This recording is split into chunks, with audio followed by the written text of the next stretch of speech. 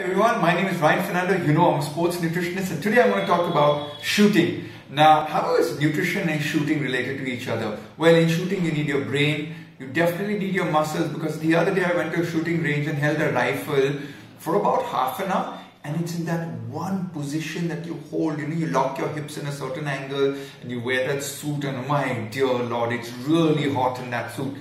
But let's start off with the shooter's dilemmas from a nutrition point of view. Now, I don't know if you know this, there are certain foods that you can eat, alright, and it will raise your heart rate. And there are certain foods that you eat which will calm your heart rate. Now, I know that sesame seeds actually lower blood pressure and calm your heart. So when my shooters go, I'm representing them with a til laddu. Now, I know this sounds crazy, but recently when I gave one of my shooters til laddu, he said, Ryan sir, it's very sticky.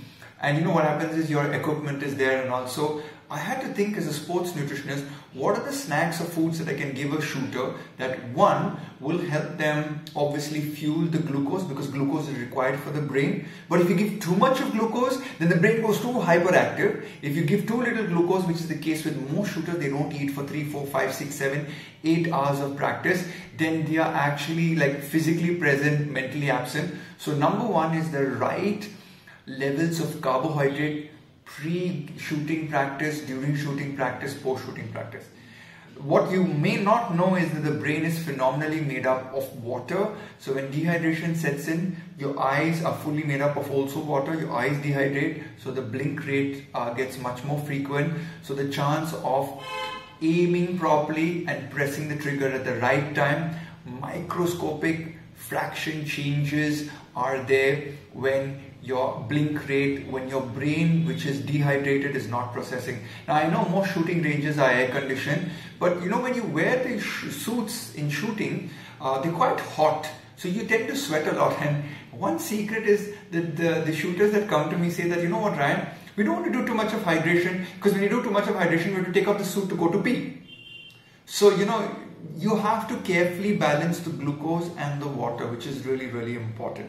Okay, and I want to then figure out what are the other things that a shooter really requires. Okay, when you want calmness, you want your heart rate to be low. Now, you can have a lowered heart rate when you eat the right types of food. In fact, if your hydration, you get dehydrated, your heart rate goes up because the blood is now thicker. So you need more force to pump that blood. So when your heart rate is higher, your adrenaline is higher. Therefore, your muscles are much more on trigger point. They're more twitchy. They're more like vibration, and they're not relaxed and calm. So there are few things that you can do in shooting, right from pumpkin seeds to walnuts. Walnuts have omega-3, DHA, which works on the brain. Now I'm throwing a few free tips out over here, but a structured Olympic sports nutrition plan is so important for you to focus on if you want to get to the next level. And don't start when you're already shooting in the nationals. Start when you're first picking up your rifle, because if you learn to eat correctly, then you learn how to shoot correctly from a brain perspective, a reaction time perspective, and from a heart rate perspective. In fact, one of my shooters, Anjum, we have seen certain foods make her feel really good. I can remember I gave her a sports drink, and she said, no, Ryan, I don't feel so good with the glucose and the salt in it.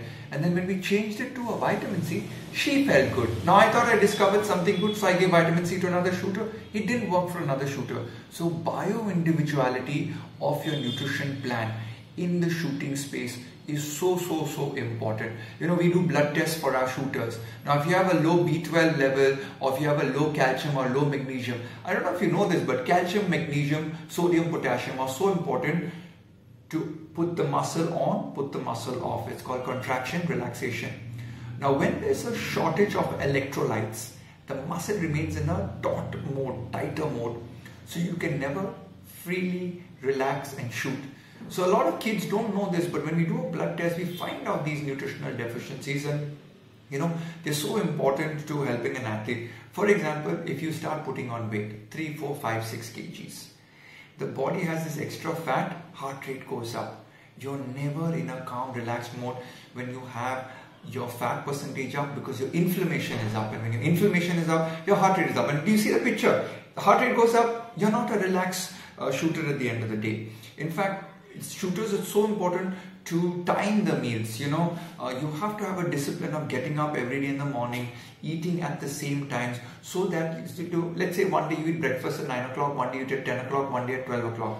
Your sugar levels are at different amplitudes. So if you kind of plan your meals correctly, what carbohydrate you put in that meal for that time of the day and what quantity, you will have a level based sugar carbohydrate in your bloodstream, which means your thinking, your heart rate is not going up and down. In fact, this is so important. When once I worked with Sadhu from the Himalayas, he gave me the notion that they eat only one meal a day to stabilize their meditation. And it's true. Food tends to aggravate, because when you eat a food, all the circulation from here goes to your stomach. So your timing of your meal, the quantity of what you put in, is so important as a shooter.